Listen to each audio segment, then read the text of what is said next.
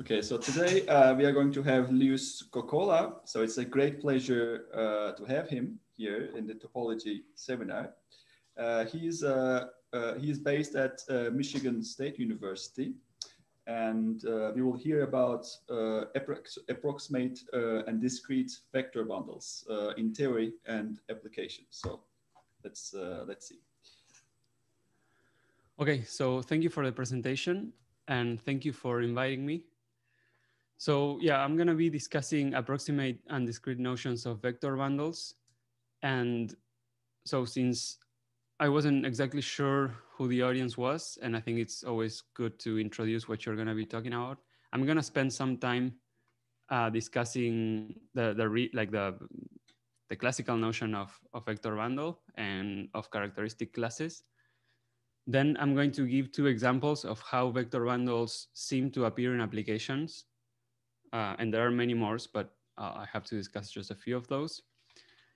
And then I'm going to discuss recent work with Jose Perea in which we try to make sense out of those things that look like vector bundles, since they are like things in applications, so they are kind of noisy and incomplete. You have to kind of relax your notion of vector bundle in order to capture that.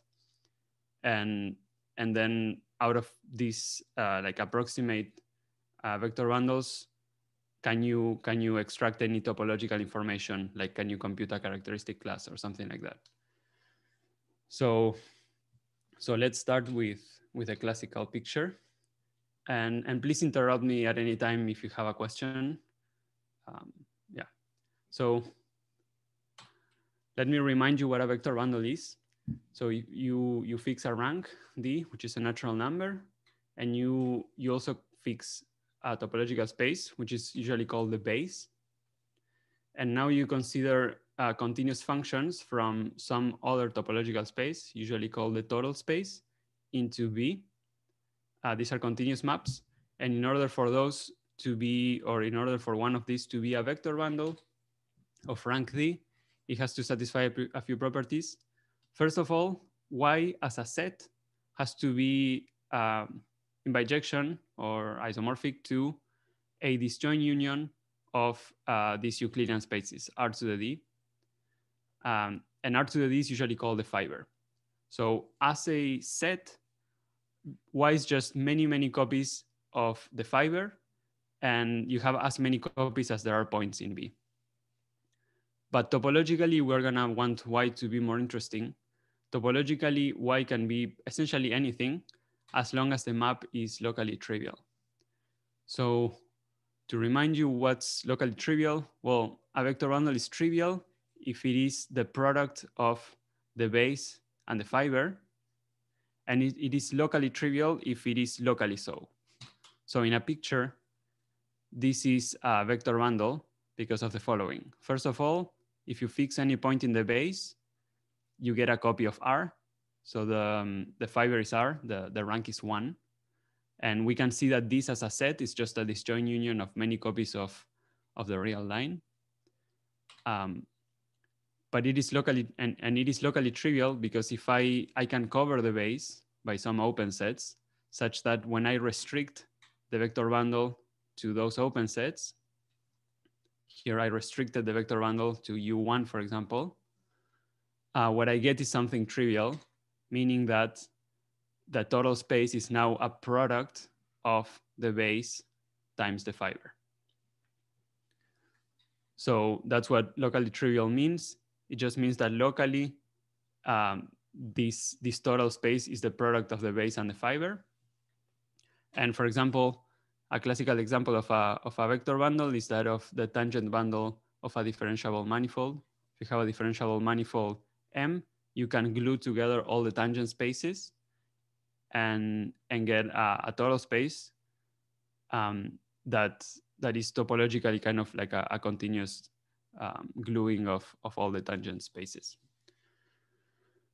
Okay, and just to fix some notation, the vector bundles over a fixed base P of rank D are gonna be denoted by vect B. And these are gonna be vector bundles up to isomorphism. I didn't tell you what isomorphism of vector bundles is, but if if I give you the proper definition of vector bundle, if I tell you exactly what this means, that's easy to come up with. So let's just take it for granted. Okay, so that's what a vector bundle is. Now, in practice, it is very useful to know that there are other ways to present a vector bundle. And the ways we're gonna be interested in are cocycles and classifying maps. So let's start with reminding what a cocycle is. I see cocycles as recipes for constructing vector bundles. So I have the base, I have a fixed base, and I want to construct a vector bundle over it. And a cocycle is exactly what tells me how to construct the total space. So suppose that you wanted to construct a vector bundle. The first thing that you would do is you would cover your base by open sets. Suppose that we want to reconstruct the Mobius band. You would take your base, cover it by open sets. Then you would take the product of each open with the fiber. And now this starts looking like a vector bundle, but you're not done, because you have to tell me if you go to this point, for example, this point has 2 fibers. So you have to tell me how to glue those. You want to glue this with this, you want to glue this with this, and you want to glue this with this. And that is exactly what a cocycle does. A cocycle tells you how to glue these disjoint fibers that should be the same. So a cocycle is going to be a family of maps of this form. So for each intersection of the open sets that you chose, that you covered the base with, in each point of the intersection, you get a matrix. In this case, we are using cocycles valued in the orthogonal group. You could use other groups. For us, we're just going to use the orthogonal group everywhere. So let's not worry about other choices. And the orthogonal group can be seen as the automorphisms of a Euclidean space. So this is telling me how to glue 2 copies of the Euclidean space. So in a picture, the idea is that, again, you have a point in intersection, you have 2 fibers for it, and every point should have exactly 1 fiber. So you should glue those in some way. The cocycle is telling you how to do that. So for any point in intersection, the cocycle tells you how to go from 1 fiber to the other one with an automorphism. And so you can use that to glue the 2 fibers. And now you're almost done. So now you have these disjoint pieces and you know how to glue them together. But you have to make sure of one thing. You have to make sure that your gluings are consistent. And that's ensured by the cocycle condition. So a cocycle is going to be a family of maps of this form that satisfies the cocycle condition. And the cocycle condition tells you the following in a picture. If you have a triple intersection and you have a point in it, in the triple intersection, you're going to have now 3 copies of the fiber. And the cocycle tells you how to glue each pair of copies. So the cocycle tells you how to go from here to here, and how to go from here to here, and how to go from here to here. So in particular, for this to be consistent, for the gluing to make sense, you want that if you do this, you get the same thing as doing this. And that's precisely what the cocycle condition guarantees. So again, a cocycle is just a family of maps defined on the intersection that you should interpret as a rule for gluing local pieces that satisfy the cocycle condition. And we're gonna denote cocycles by Z1. And these are usually called like check cocycles because there are other notions of cocycle. These are check cocycles subordinate to U with values in the orthogonal group. Okay, so far what we saw is the following. We know essentially what a vector bundle is. And I told you that I gave you this notion of cocycle. And the construction that we outlined in the previous slide is this arrow here. It takes a cocycle, and what it does is first, it takes each open in the cover and takes a product with a fiber, and then takes a disjoint union of all of those. Those were the 3 pieces of the Mobius band. And then it uses the cocycle to glue those pieces together. So this is the total space of the vector bundle. And this arrow is telling you how to, given a cocycle, do this gluing and get the total space. And the cocycle condition is ensuring that this is a well-defined equivalence relation. Okay, so now one question is, well, are these two things the same? Is a vector bundle the same thing as giving a cocycle? And the answer is almost. You have to do a few things. First, you have to realize that if you did a change of basis in all of the fibers at the same time, you would be getting the same vector bundle up to isomorphism. So you have to take a quotient of the set of cocycles by some notion of fiber-wise change of basis. That's a bit informal, but it's not gonna be super important for us what exactly it means. Just there is some like simple equivalence relation on this set that you can take a quotient by and get this check cohomology group. Check cohomology set. This is just a set. And now you have to do one more thing. So not every vector bundle is going to trivialize on a fixed open cover. So you have to let me change the open cover. You have to let me choose the open cover that I want to construct a vector bundle. And in order to forget about that choice, what you can do is you can take the colimit over all covers of your base space of this check cohomology set and get what's usually called the check cohomology of B with coefficients in the orthogonal group. And now this map extends and is a bijection. So the conclusion of all of this is that vector bundles over B are in canonical bijection with these cocycles modulo these two kind of quotients, this one and this one. And really, if you want to be precise, this holds, you need some assumptions on B. For example, you just, if you know that B is paracompact, then this is true. But for us, we're just gonna focus on like nice topological spaces. So we're not gonna mention paracompactness all the time. Okay, and now I'm gonna give you the third way of describing a vector bundle, which is by classifying maps. So, sorry, before starting, let me tell you the idea of classifying maps in a picture. The idea of classifying maps is the following. You have a vector bundle over B, so this is B. And the idea of a vector bundle, again, is that you have, for every point in B, a vector space. And this is continuous in the sense that if you go from a point to another one, the vector space is kind of varying continuously. That the fiber is varying continuously.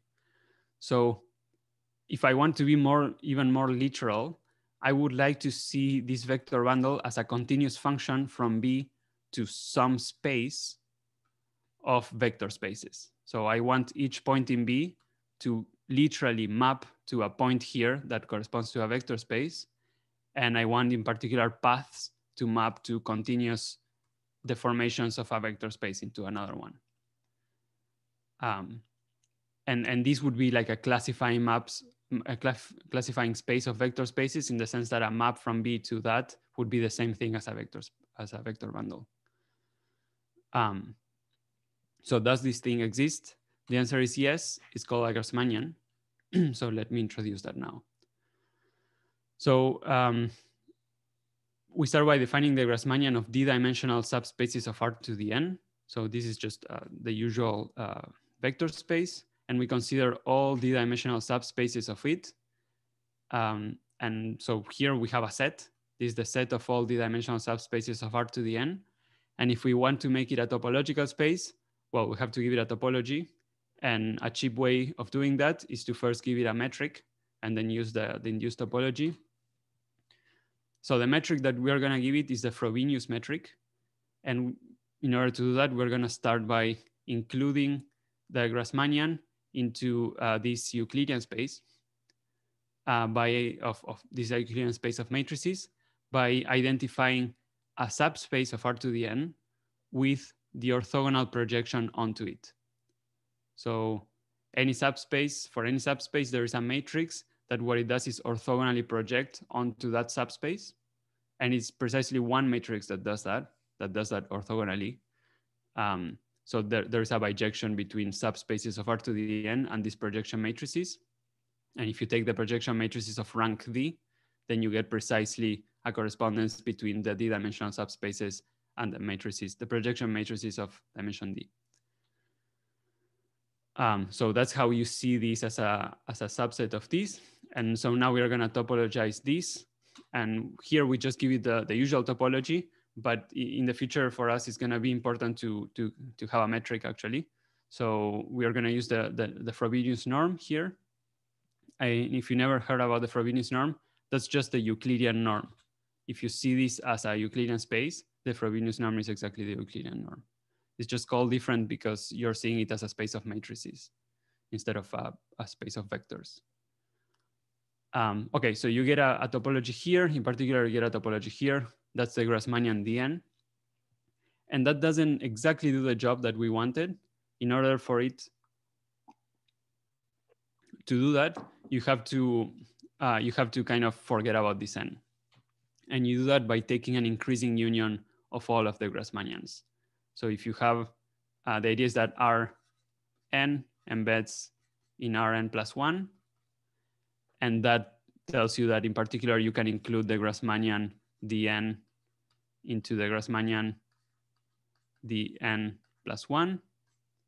And then you can just take the colimit of these topological spaces, and you get a topological space called the Grassmannian of D-dimensional planes, for example. Okay, and now let's see that this does exactly what we wanted.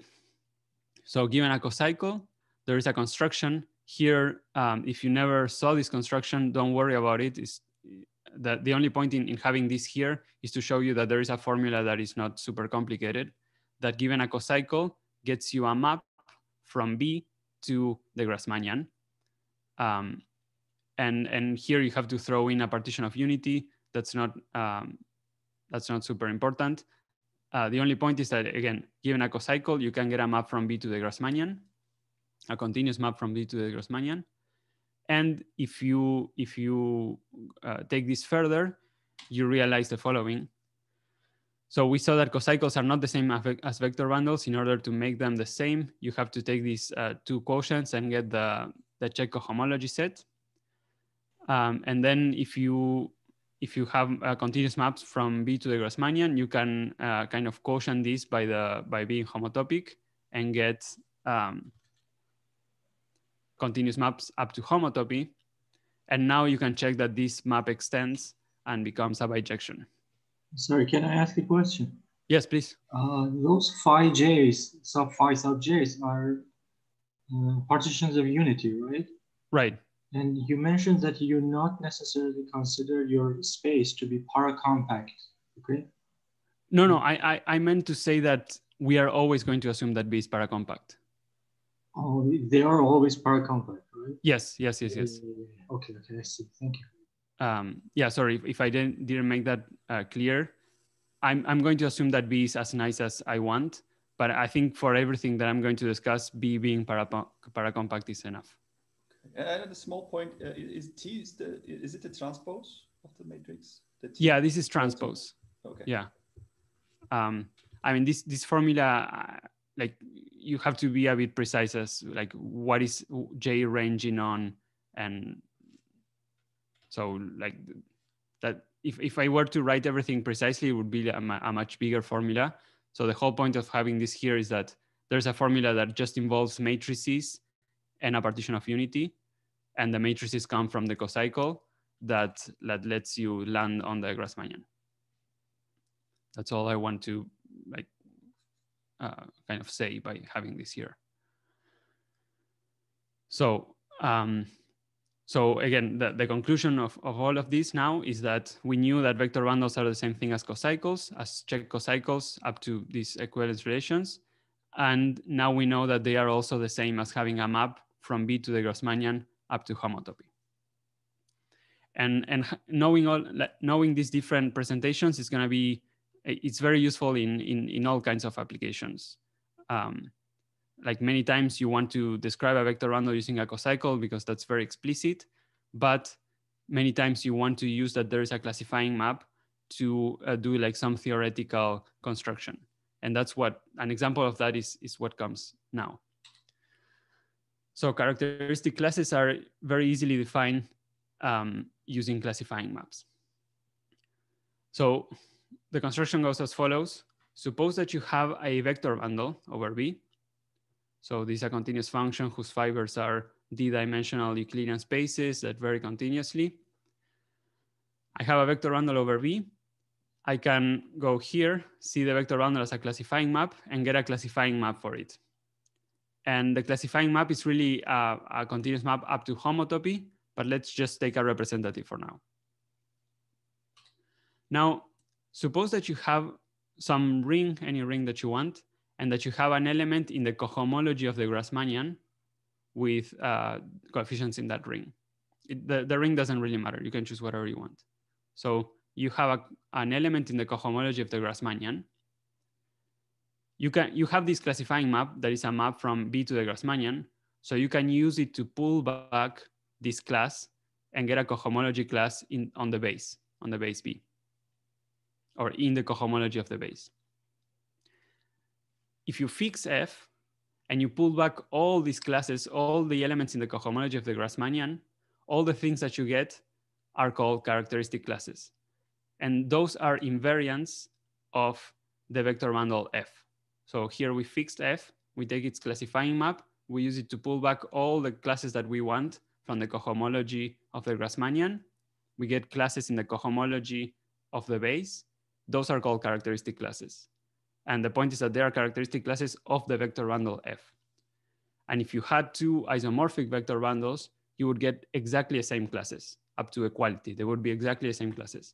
So in particular, these classes let you, for example, distinguish between different vector bundles, because if two vector bundles have different characteristic classes, then they cannot be isomorphic. So characteristic classes are invariants of vector bundles, isomorphism invariants. And the ones we're gonna be interested in are the following two. We have the Stiefel-Whitney classes. There are infinitely many of those. So the ith Stiefel-Whitney class is, it takes a vector bundle that now I'm seeing as a cocycle and returns an element in the ith cohomology group of B, of the base, with coefficients in Z mod 2. So for each I, you have one of these. If I is bigger than D, you always get 0, but I mean, you can still define it. So Stiefel-Whitney classes are some, like they live in the universal ones live in the cohomology of the Grassmannian. But if you do this pullback process, you can think of the Stiefel-Whitney classes as a map that take a vector bundle and return an element in the cohomology of B with coefficients in Z mod 2. And then the other one that is going to be relevant for us is the Euler class. And the Euler class is only defined for oriented vector bundles. And you can see that everything that I said before makes sense for oriented vector bundles if you replace the orthogonal group by the special orthogonal group. So, so the only conclusion here is that there is a class, a characteristic class called the Euler class that takes an oriented vector bundle of rank D and returns an element in the dth cohomology of B, now with coefficients in Z. Okay, so these are two examples of characteristic classes. Let me just very briefly mention two applications of characteristic classes that are really like the most basic applications that you can think of. The first one is that, so yeah, here characteristic classes provide obstructions to interesting problems. For example, if you have a vector bundle and you compute any characteristic class and you get something that is non-zero, you get an element in the cohomology that is non-zero, then F cannot be trivial, cannot be a trivial vector bundle. It cannot be the product of the base and the fiber. It has to be, at the very least, a bit more complicated than that. And the other example that I want to mention is that the first Stiefel-Whitney class exactly tells apart orientable vector bundles from non-orientable ones. So the first Stiefel-Whitney class is 0 precisely when the vector bundle is orientable. And then there are many other applications. For example, if the Euler class is non-zero, then you know that there cannot exist a nowhere vanishing section. And this is perhaps one of the reasons people started studying characteristic classes. You can use the characteristic classes to get obstructions to embedding a manifold in Rn. And that's like a pretty important problem. Like, can I take this manifold and embed it in Rn with a very small n? And you can use the Stiefel-Whitney classes to find obstructions that tell you that you can't in some cases. Okay, so that's all about the classical picture. So, I mean, if there are any questions or observations, we can stop for a second, and otherwise we can start with the applications.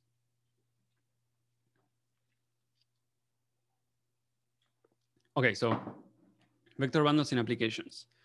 In order to describe these, or like the pipeline that I'm going to be kind of using, I have to first tell you a little bit about topological persistence. And yeah, this is like a very simplified picture. So the idea of topological persistence is the following, or at least the part that I want to highlight is the following. Suppose that you have a point cloud, which you can either understand as just a subset of some Euclidean space, or more generally as a finite metric space. So you just have some points and you have distances between those. And you want to use topology to study that. And the idea is that if you have something that looks like a circle, or something that looks like a sphere, or even something that looks like a disjoint union of stuff, this is very important for clustering, for example, you kind of want to realize that. You want to sort of build a topological space whose topology is the one that you are sort of seeing when you see the point cloud. The only thing is that when n is large, you don't see the point cloud, and you still want to kind of extract some topology from it. And you want to study the multi-scale topology. And what does that mean? Well, let me show you an example. So we're going to use the Vietoris-Rips complex to study this multi-scale topology of a point cloud. And the Vietoris-Rips complex of a finite metric space is going to be a functor from the real deposit of real numbers to simplicial complexes. And if you want to think about topological spaces, that's the same for this application. And here's the definition, but it's going to be much easier to just look at a picture. So suppose that this is your point cloud. So this is a subset, a finite subset. This is a finite subset of the Euclidean plane. And if you look at it, it sort of looks like two circles. But the kind of the scale of the circles is different. These points are pretty close. The points in this circle are pretty close, and the points in this circle are further away. So the idea is that if you look at it at a single distance scale, you're not going to be able to see the two circles. There's a distance scale for which you can see one circle, and a distance scale for which you see the other circle. So a bit more precisely, you can take this point cloud and construct its Vietoris-Rips complex that is going to be an increasing union of simplicial complexes. At 0, you're just going to have the points of your point cloud as vertices of your simplicial complex. So topologically, it's just going to be discrete.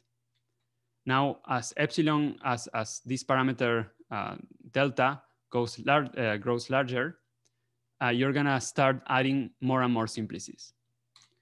And here at delta 0, you're going to add simplices. You're going to add one simplices whenever you have a pair of points that are at distance at most delta 0. And the higher simplices, you're just going to have an n simplex whenever all the points, the diameter of that subset is at most delta. So here at delta 0, in this example, I just added one simplices between these two things, and now I see a circle. So, I mean, this is starting to work because here I kind of saw a circle, but now I have a simplicial complex whose homotopy type is the one of the circle. So I did get the circle. As delta gets larger, Now many simplices are going to start appearing here, and this is going to become a contractible subcomplex. And I'm drawing this as like this. So when delta gets large enough and all these things get connected, I get like a full simplex here, and this becomes contractible. So I stop seeing the circle there. But now some things here start joining. So maybe these points were closer than other points, so they start joining. And at some point, I get this circle here of edges, and this part is now contractible. So now I see the other circle. So this is the multi-scale thing that I was talking about. For some deltas, I see this circle, and for other deltas, I see the other circle. And then when delta grows large enough, I just get a contractible thing, and the topology stops being interesting. So Vittori-Rips starts by being discrete and ends up being contractible. Okay, so how do people study these things? Well, there are many things that you can do once you have a persistent topological space. So a topological space that is kind of filtered or varies in time. And a specific thing that people do is compute the homology of this. And the nice thing about the homology of persistent topological spaces is that it can be represented as in a very combinatorial way. And that's the representation as barcodes.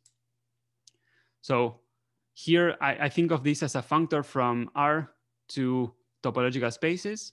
And now this is a functor, so I can compose it with a homology functor. And now I get a functor from R to vector spaces. And this is the first homology. And here I'm taking coefficients in any field that you want. This is called the barcode of this persistent vector space. And it exactly captures the isomorphism type of that vector space. So the vector space here has dimension 0.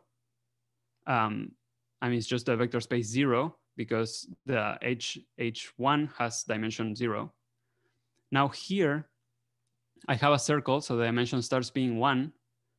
But I'm not only recording the dimension, I'm recording the fact that there is a generator here that maps to the generator in the next deltas until this gets filled in and the generator dies. And now I have dimension 0 again.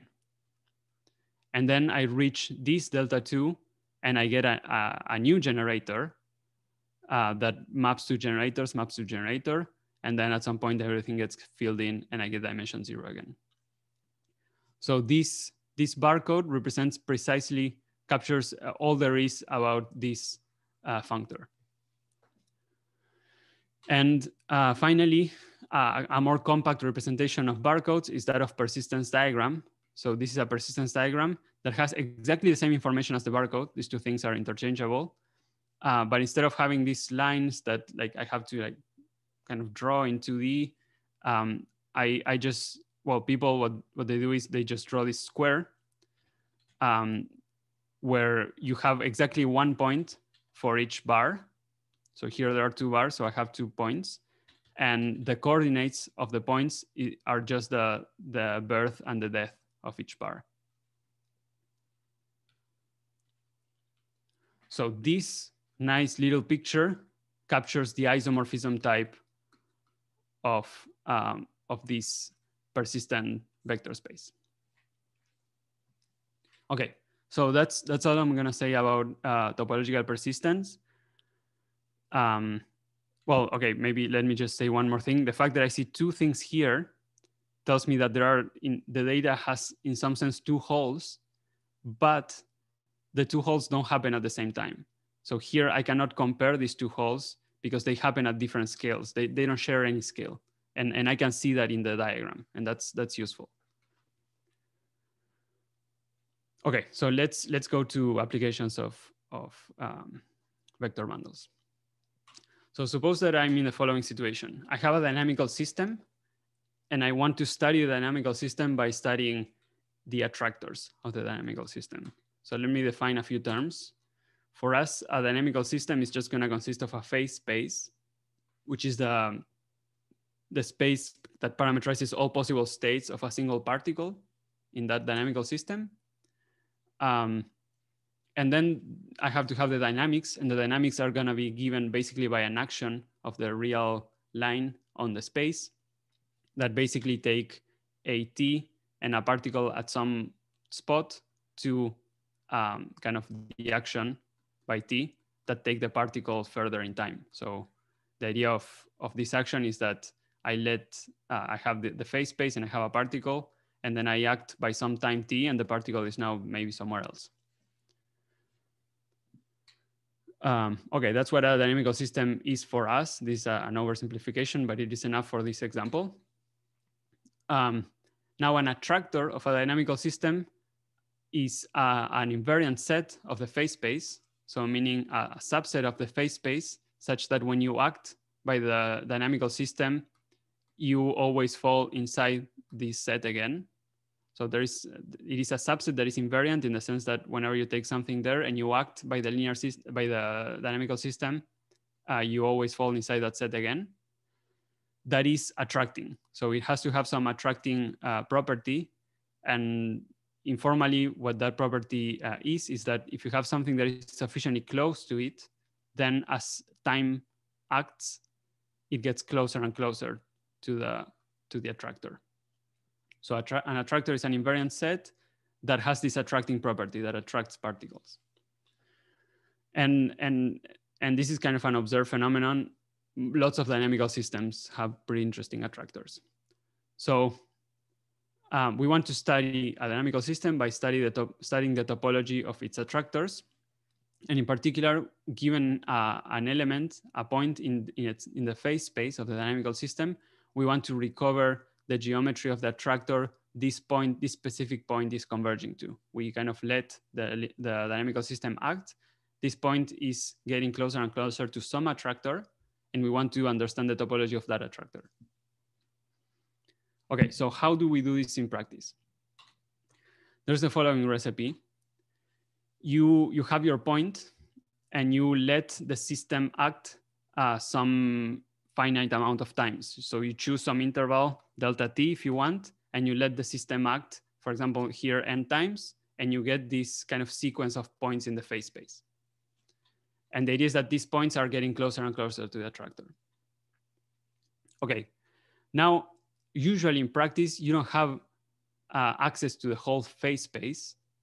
Maybe you don't even know what the phase space is. Usually, the only thing that you have access to is some function that you can measure. So some property of the particle that you can measure. For example, I don't know, the pressure that is imparted on it, or its velocity, or something like that. So you have this function that is defined on the phase space that for any point in the phase space returns a real number. And instead of having access to this sequence of elements in the phase space, you only have access to this time series that is just a sequence of real numbers. That is your sequence of measurements. And you want to use that to study the topology of M.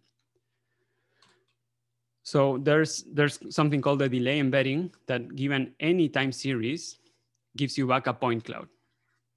And if you never saw this, don't worry too much. It is quite a simple formula, but I don't have a drawing for it. So let's just assume that there is such a recipe that given a time series, a real value time series, it returns a point cloud.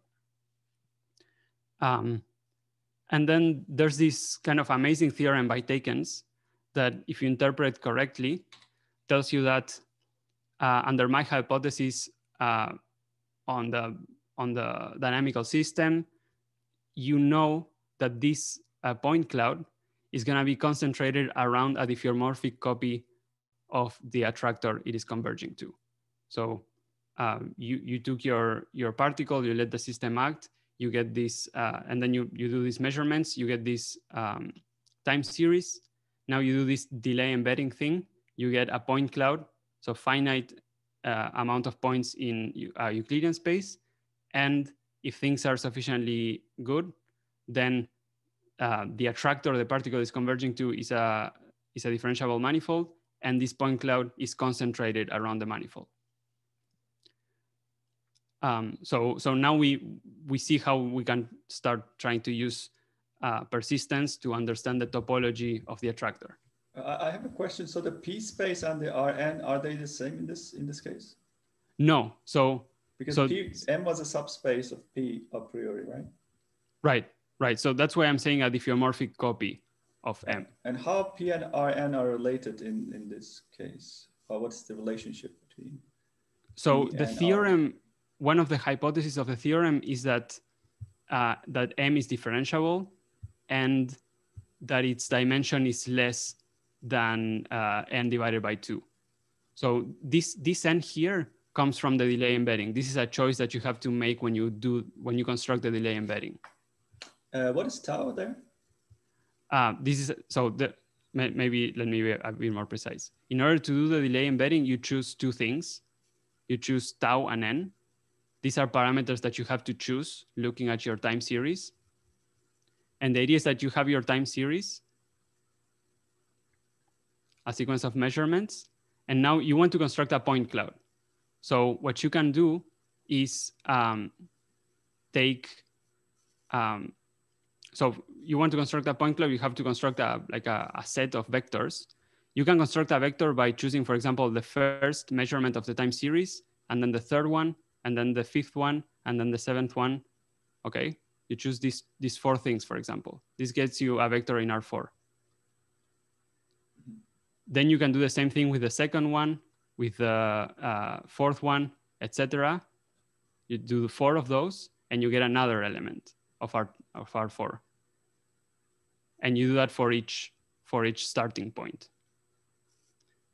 So here tau is 2, because I started with this one, and then instead of taking this one, I took the third one and then the fifth one.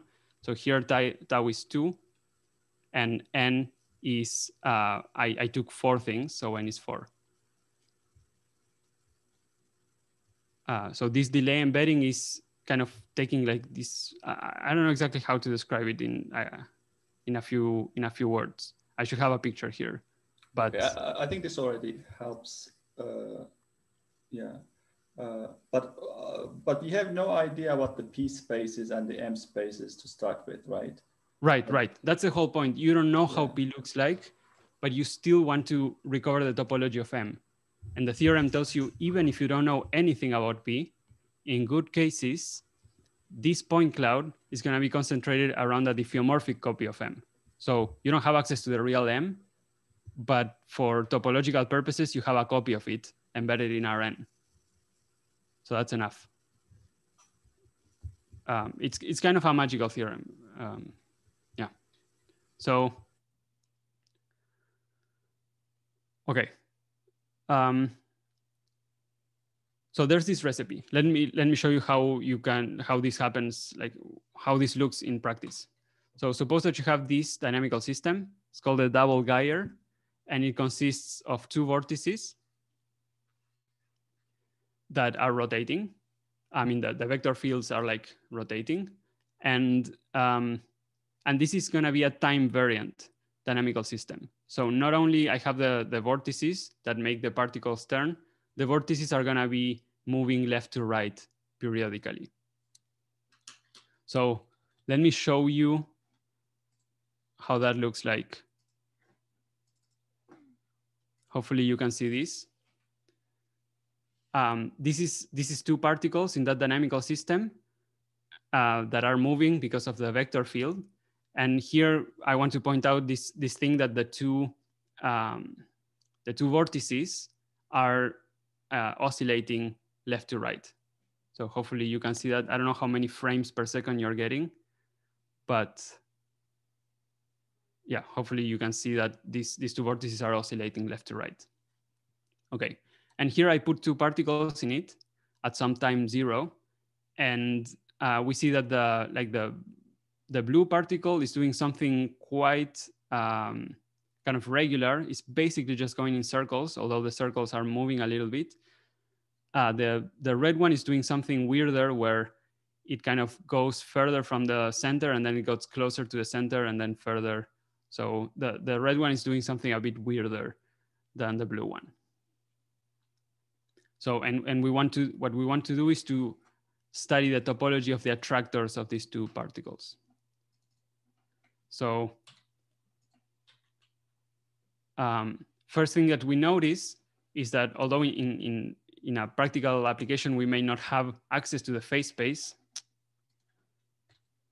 in this case, we do have access to a phase space. And the phase space is not just this rectangle. The phase space, since this dynamical system is changing in time, the trajectory of a particle doesn't only depend on when on where the particle is. It depends on at what time that particle is there, because this dynamical system is changing in time. So if you have a particle here, and if you don't know at what time it is there, you don't know the trajectory. So the phase space is going to be this rectangle times S1, because this thing is changing periodically. So in order to know the trajectory, you have to know where it is and at what time it is there. Okay, so we want to understand the attractors of the blue ball and the red ball. And if you do the Takens embedding thing, the delay embedding thing, you're gonna get something in some high dimensional space because of this R big N. But in this case, you can project it in a sufficiently nice way to R2 and get these two pictures. And this corresponds to the blue ball and this corresponds to red ball. So this is, according to Taken's theorem, this should be very similar to the attractor the blue ball is converging to, and this should be very similar to the attractor the red ball is converging to. So this looks like a band, like a cylinder, whereas this, if you look at it very closely, you're gonna realize that as you do this thing, this kind of two-dimensional thing is changing orientation. So this really looks like a Mobius band. But if you apply persistent homology to it, you're not gonna see that. So these are the persistence diagrams of these two, of applying Vittori strips to these spaces. Here, the persistence diagram, I'm computing H0, H1, and H2. H0 is not really telling me anything because this is basically connected.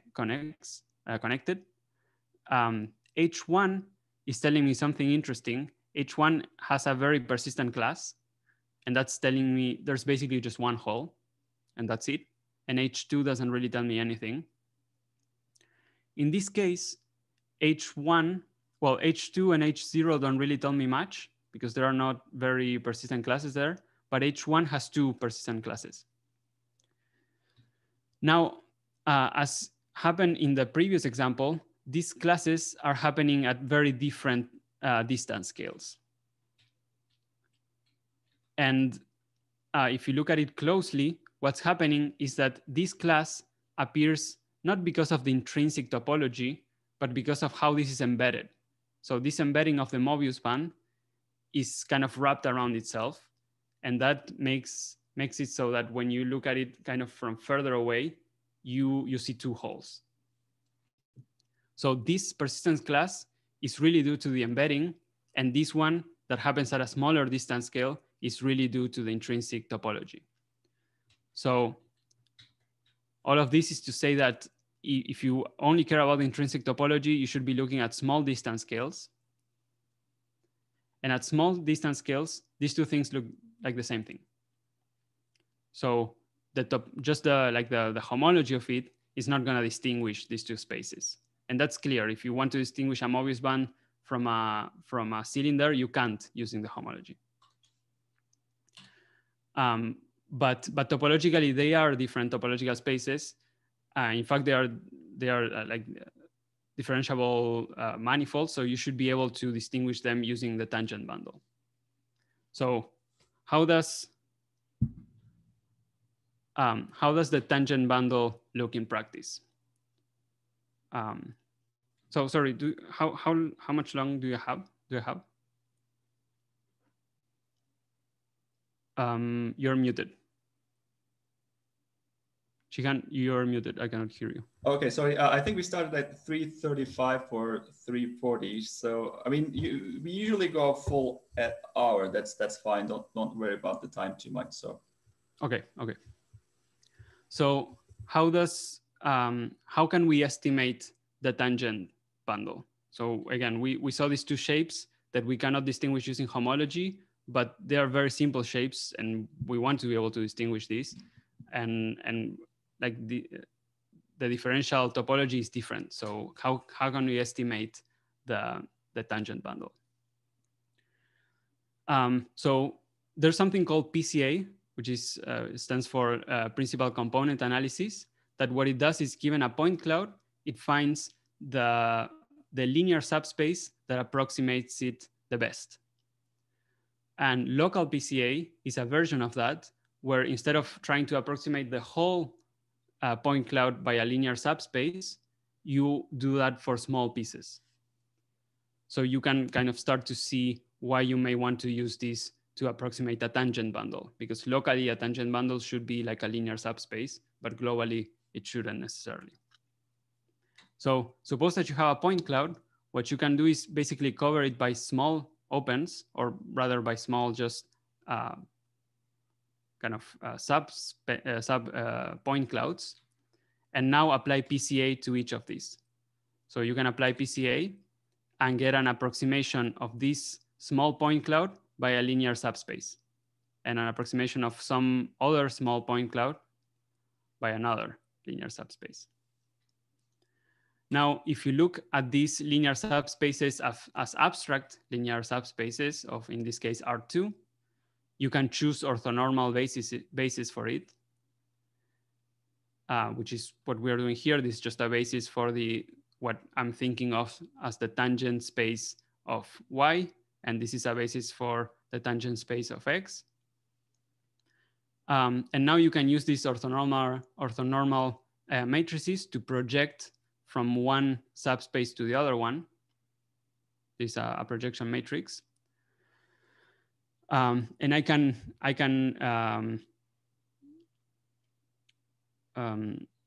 approximate this projection matrix by an orthogonal matrix. So I can find the orthogonal matrix that is closest to this projection matrix in the Frobenius metric, for example. So here, what I'm trying to get at is the following.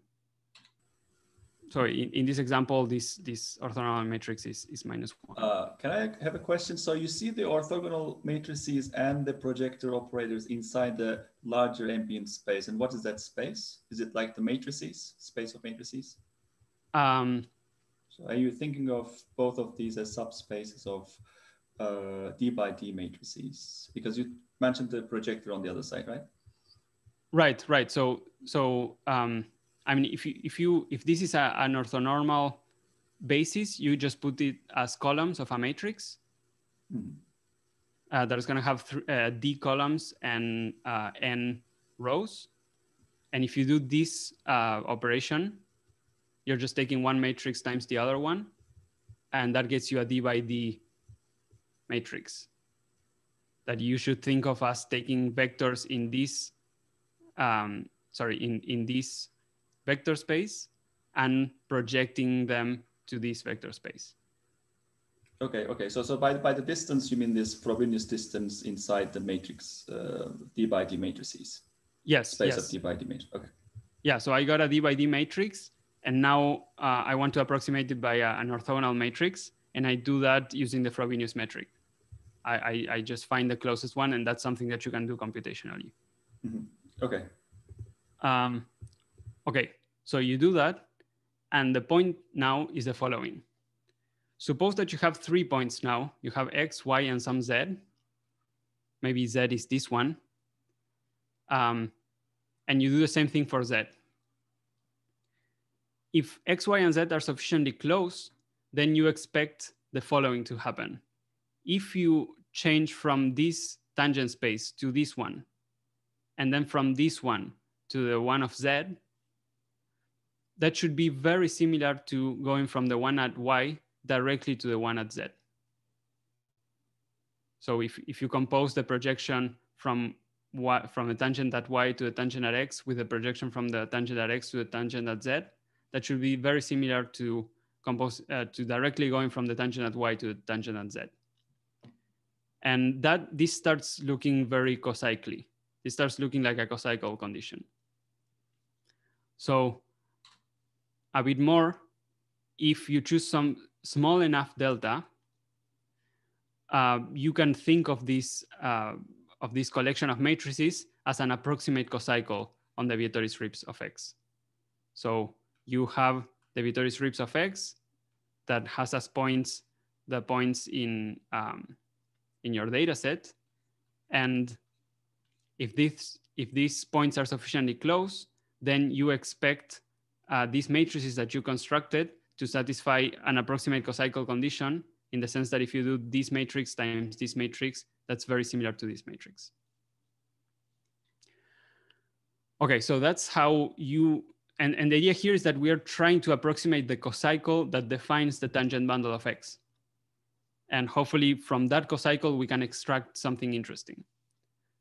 And since I don't have a lot of time, I'm gonna skip the second example, and maybe in the end we can go back to it if there's time.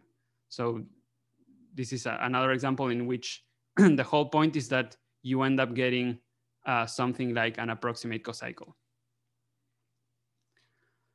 So over a simplicial complex again. So now what we want to do is to make sense out of these approximate cocycles. We want to like kind of describe a mathematical notion of approximate cocycle that makes sense and that has some connection to a real vector bundle, a true vector bundle. So let's be precise now. Suppose that you have a simplicial complex, a discrete epsilon approximate cocycle is going to consist of the following. This is going to be a discrete epsilon approximate cocycle over K. It's going to consist of this family of matrices. You're going to have one matrix for each edge of K. Every time you have an edge in K, you're going to have a matrix. These matrices, the matrix that you have for the edge going forwards is going to be the inverse of the matrix that you have for the edge going backwards. That's, I mean, that's just a minor detail. And it's going to satisfy this approximate cocycle condition. So whenever you have a triangle in K, a two simplex, you want that this multiplication minus this multiplication, the norm of that, the Frobenius norm, is smaller than epsilon. So a discrete epsilon approximate cocycle is something really, really simple. It's just a collection of matrices, one for each edge, one simplex of your simplicial complex, such that every time that you have a triangle, the difference between going through one, like a composite of two edges of the triangle and the other edge is smaller than epsilon. And you have discrete epsilon approximate cocycles for each epsilon. Okay, and that's exactly what we found in the application. We found something that, yeah, that is described as like this. Now, if we denote epsilon approximate cocycles by this discrete, this D stands for discrete, over a simplicial complex with values in the orthogonal group, you can again take a quotient by change of basis, essentially, and get the discrete check cohomology set of K with values in the orthogonal group. Okay, so you can do that. And the important thing here is that is going to be important in the approximate case is that this has a metric. This comes with a metric that comes from the Frobenius norm. So this epsilon approximate cohomology set also is not just a set, it's also a metric space. Okay, so let me give you a lemma before stating one of the main theorems. This lemma is due to Tina Rush, and it says that if you have the Grassmannian and you see it inside R to the infinity times infinity, you can take this Grassmannian and thicken it by square root of 2 divided by 2. And what that means is you take each point of the Grassmannian and put a ball of radius square root of 2 divided by 2. So you get what's called a thickening usually. So this space includes in this space canonically. Since this is sufficiently small and this is a nice space, this retracts. So these two things are homotopy equivalent. Okay, so that's what the lemma says. If you take the Grassmannian and you thicken it a little bit, and here we're using the Frobenius metric, then you can retract it. So now the first main theorem says the following. The classical map that we had in the beginning that takes a cocycle to a classifying map, you can extend it to approximate cocycles. If you have an approximate cocycle, you don't get a map from K to the Grassmannian because the cocycle doesn't satisfy the exact cocycle condition, but you can go to the Grassmannian that is slightly thickened. And this thickening happens linearly in epsilon. So basically, the fact that you didn't have the exact cocycle condition doesn't let you land exactly in the Grassmannian, but you can land in a small thickening of the Grassmannian.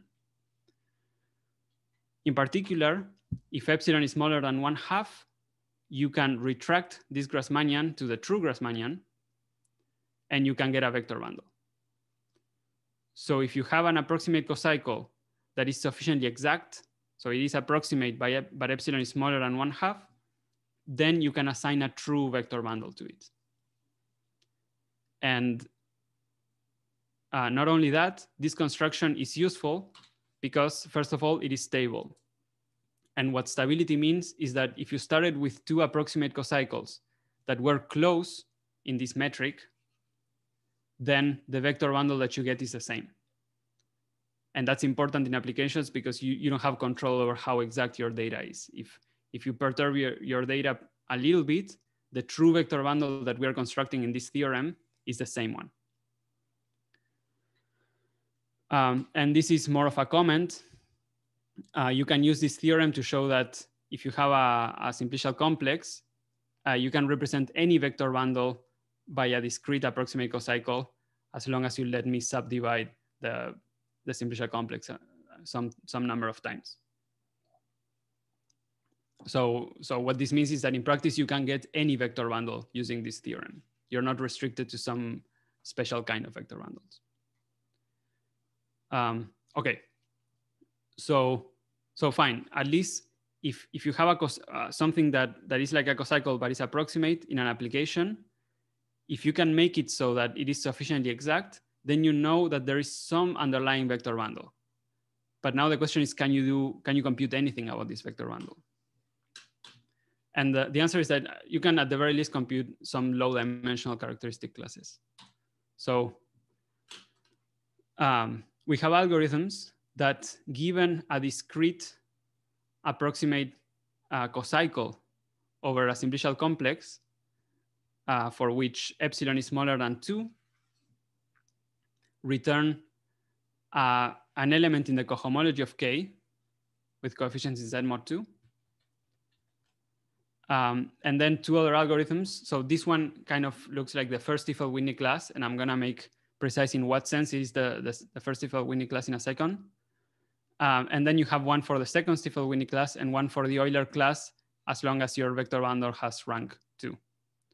So these are all low dimensional in the sense that you're landing in cohomologies of dimension 1 and 2. And these are actual algorithms. Like, we have an implementation in which you give it a simplicial complex, finite simplicial complex, and you give it this family of matrices, and it does something, and it returns a cocycle representing a class in the cohomology of your simplicial complex.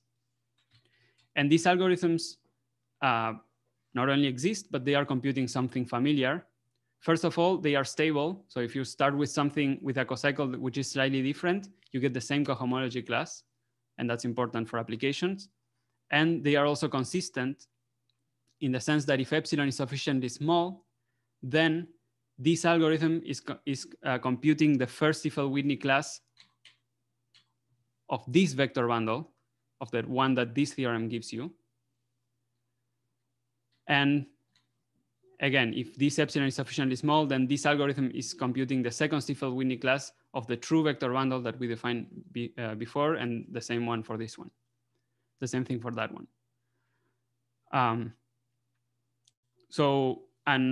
And these algorithms are practical in the sense that they are polynomial in the number of vertices of K. And this one is actually also polynomial in D, whereas this one is exponential in D. So this one really works for D being small. Okay. So let's see one of these algorithms in action to see that you can actually do something with them. Sorry, Luis, I'm a little confused. What was K here? I thought we were starting from a point cloud, right? When we defined a discrete vector space, or am I confusing myself? How did K appear? Well, for a discrete vector, a discrete approximate cocycle is defined for any simplicial complex. Okay. How you got the simplicial complex is, I mean, this theorem is not asking you how did you get the simplicial complex. You just have a simplicial complex. But if you, okay. One way to construct the simplicial complex is to use, for example, a Vietoris-Rips complex. But is K embedded inside an Euclidean space? No, no. So here you just have an abstract simplicial complex. You have an abstract simplicial complex with some collection of matrices. Oh, I see. Okay, okay. So they're already given. Yeah. Okay. And one way to construct it is to do this local PCA. Okay, now I see. Okay, okay. Construction. Yeah. Okay, so I was confused. Thank you. No, that's, thank you for the question.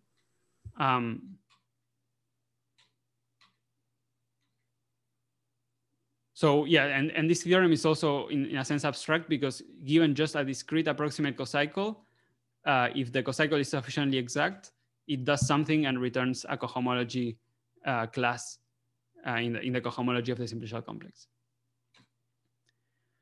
Okay, so let's see an example. So we wanted to distinguish these two things. And I said at one point that the first Stiefel-Whitney class of a vector bundle precisely tells you if the vector bundle is orientable or not. So we should be able to use this first Stiefel-Whitney class algorithm to distinguish these things. And what we do is what we outlined before. So you apply local PCA. So this is a point cloud. This really, in reality, this is embedded in R5 and this one too. So you apply local PCA to it, the thing that I outlined before, and you get a discrete approximate cocycle over the Vietoris-Rips of this. So you do the Vietoris-Rips of this, and doing local PCA, you get a discrete approximate cocycle on it. Now, this is just a detail. You have to choose a parameter for Vietoris-Rips. And here, basically, so Vietoris-Rips keeps adding more and more edges and simplices. You add the biggest parameter so that this cocycle is still a 2 approximate cocycle. And that's so that you can apply the algorithms that we have. So you take the largest simplicial complex built on your data that for which the cocycle that local PCA gives you is 2 approximate. These are mainly just details. And now you apply the algorithm, you get a cohomology class in the Vietoris-Rips, in the cohomology of Vietoris-Rips with coefficient Z mod 2, and you write this class in the basis that is given by these persistent classes. So these classes are elements in the cohomology that are generators. So you can write any class in that basis. And this is what we did here. So in this case, when you do this computation, you actually just get 0. You get the 0 element in the cohomology of Vietoris-Rips. So what that's telling you is that local PCA, that is approximating little pieces by planes, as you go around this circle, local PCA is not changing orientation. But when you do the same computations here, and you write this first Stiefel-Whitney class in the basis given by the persistent classes, you get that this Stiefel-Whitney class is the sum of this class plus some other classes here. And in particular, what that's telling you is that since this class basically represents this big hole, that hole, what that's telling you is that local PCA, as you go around this band, changes orientation. When you return here, like the orientation is the opposite one. And so this is really, if you looked at persistence diagrams before, I'm shading this region, that is the region that can contain things that sum to this. And this is just to make sure that we are not cheating. We are allowing this class to be to appear in the decomposition of this class, but it just doesn't appear. So we are sure that we are letting local PCA change orientation. It's just not changing orientation. Whereas here it is changing orientation. Okay, so this is all there is to this example. And I don't know, maybe it's, that's enough time. I'm not sure if someone wants to see the other example or if it's better to have questions. Okay, maybe we can pause here to ask if there are any questions from the audience. And also, by the way, thank you very much for the presentation. It was really interesting. So, do you have any questions for Luis?